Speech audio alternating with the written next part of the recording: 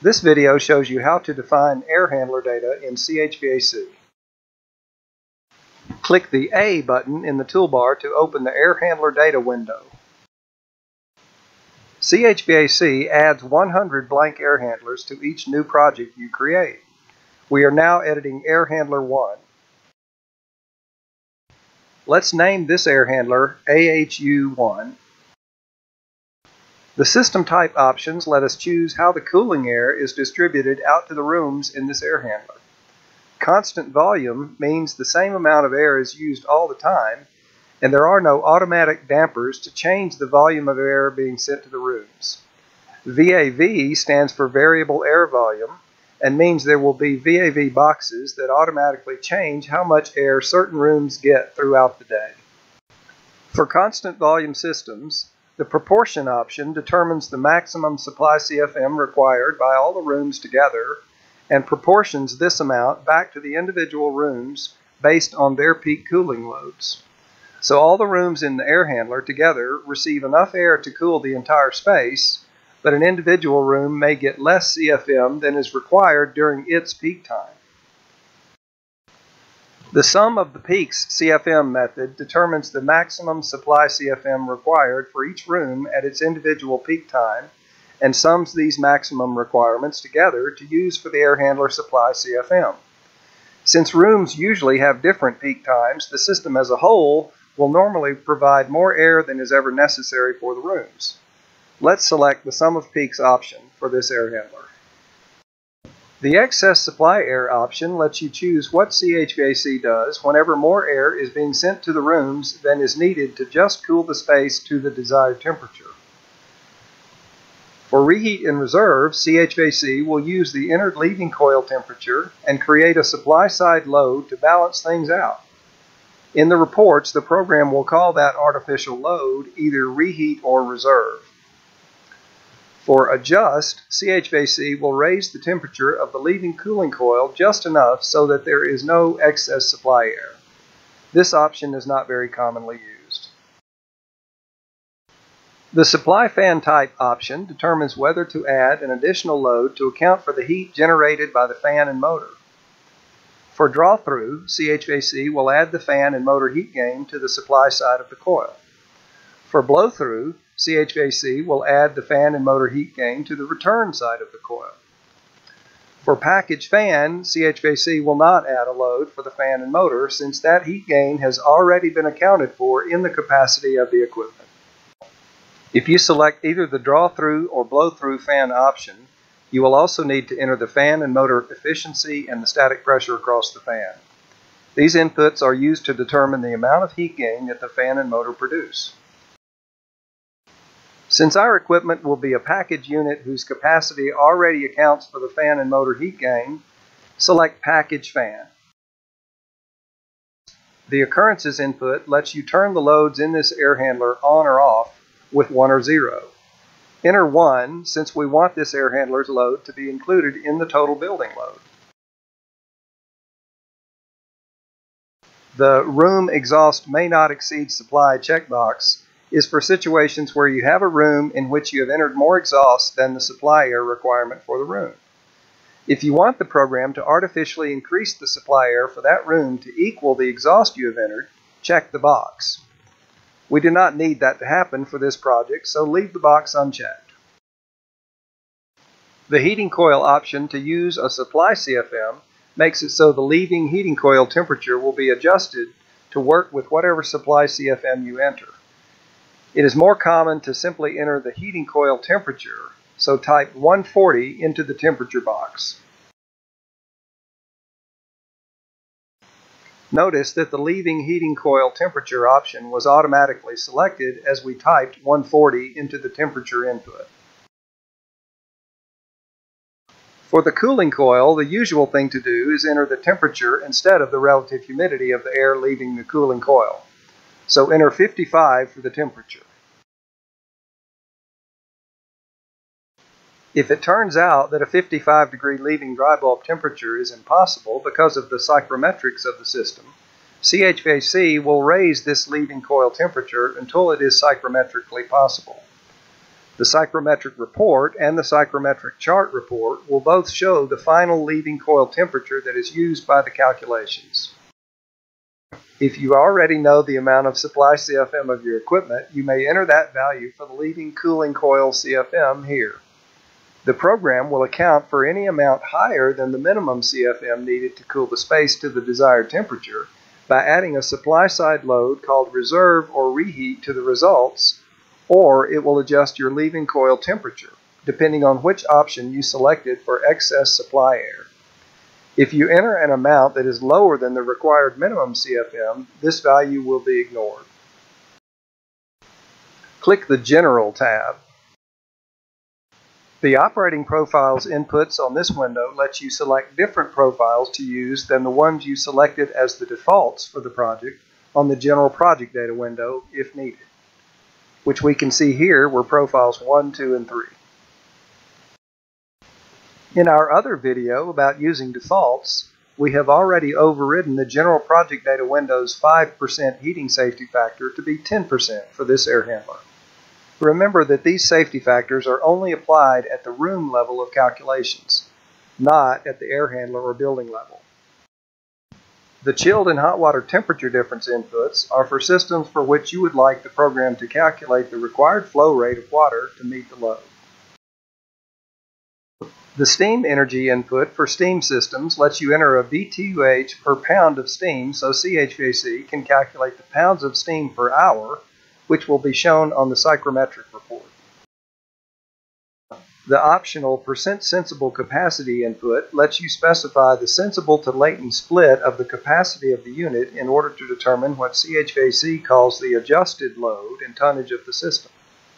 The adjusted load shows you the capacity needed in order for the unit to meet both the sensible and latent loads of the system.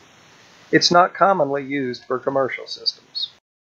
The cooling load method input only needs to be changed from net to adjusted if you want CHVAC to use your value in the percent sensible capacity input to determine the capacity needed to fully meet both the sensible and latent loads of the system.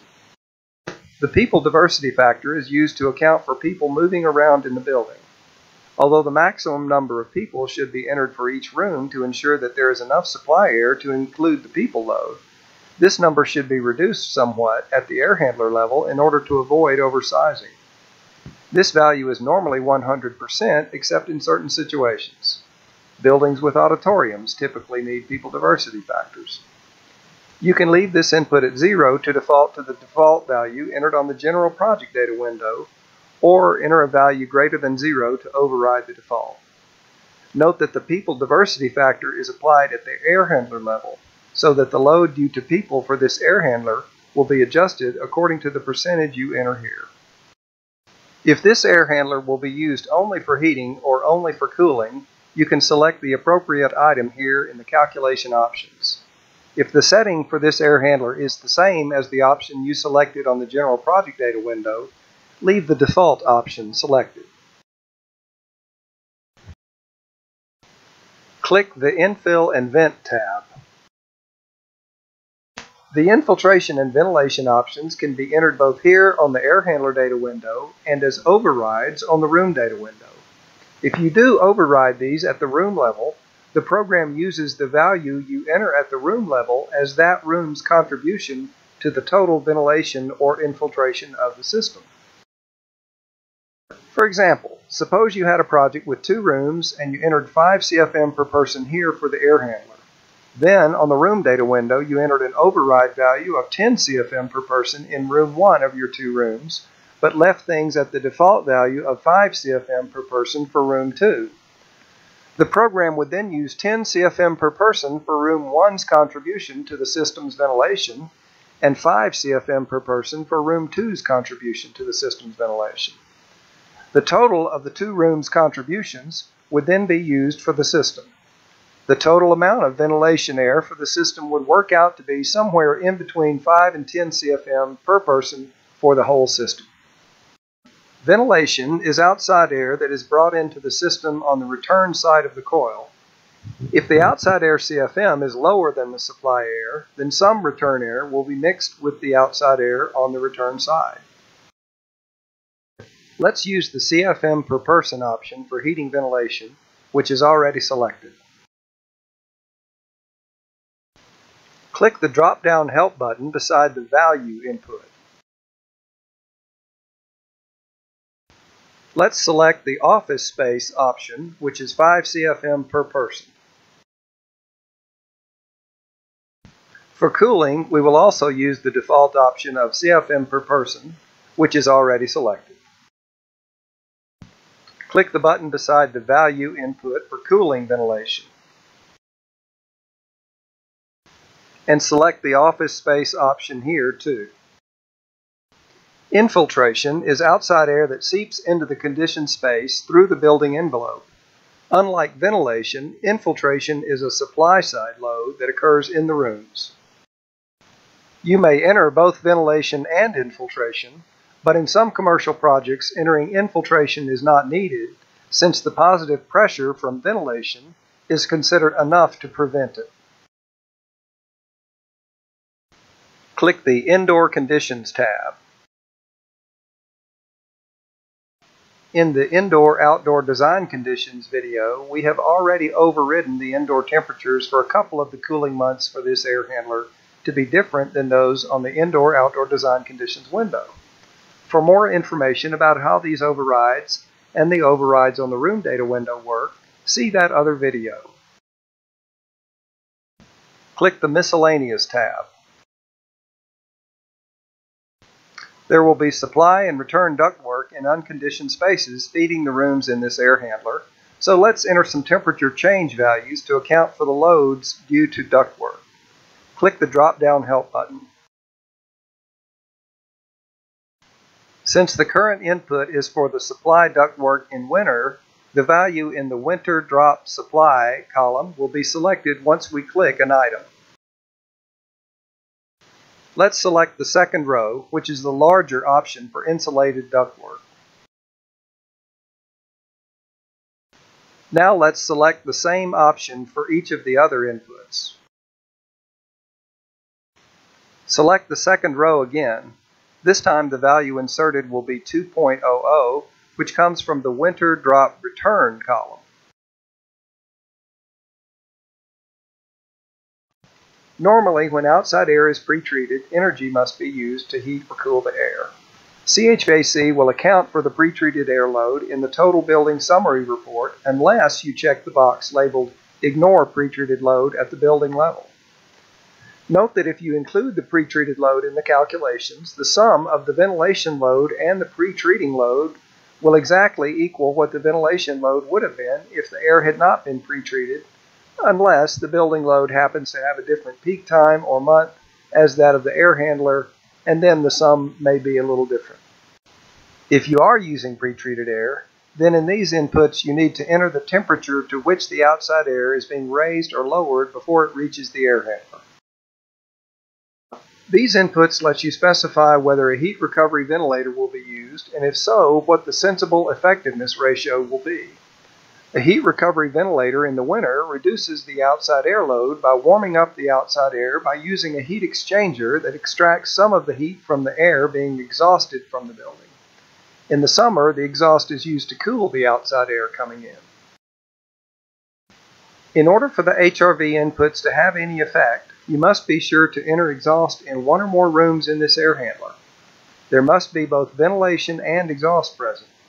Ventilation can be entered either on the air handler data window or on the room data window, while exhaust can only be entered on the room data window.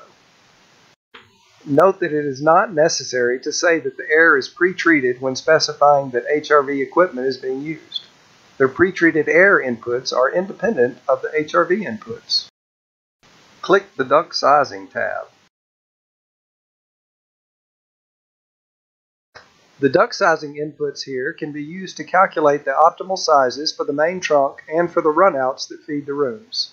The equal friction sizing method is used. You may override these runouts inputs for any room in the system if needed. Click the Equipment tab. It's too early to enter anything for equipment since we don't know what the loads are for this air handler yet, so we can ignore all of these inputs for now. Also, remember that none of these equipment inputs affect any of the program's calculations.